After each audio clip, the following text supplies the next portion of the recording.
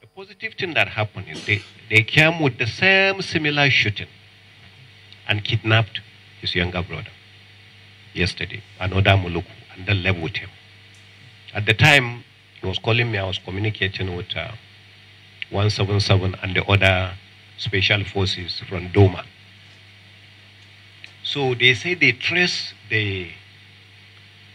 uh, the road, where these people usually follow to go to Bada station. So 177 rushed to go to that road and block the road where they usually followed.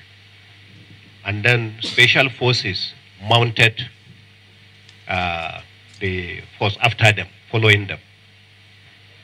When the pressure was much, they abandoned his younger brother. So I want to use this opportunity to thank the military and the other security forces for this amount of work.